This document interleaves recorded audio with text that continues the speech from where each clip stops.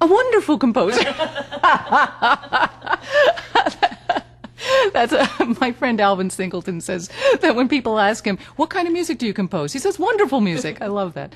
No, what kind of composer am I? A heartfelt composer who writes in all kinds of genres and styles. There's nothing that I won't attempt.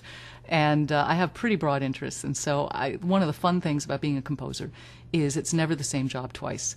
You're always challenged by something new, I think, if you're doing it openly and with a really fun, abundant kind of approach. There's nothing that I won't take on. And the band music is really an example of that. It's not that I do it particularly well. I'm not convinced of that at all. But I really enjoy doing it. And that's the key.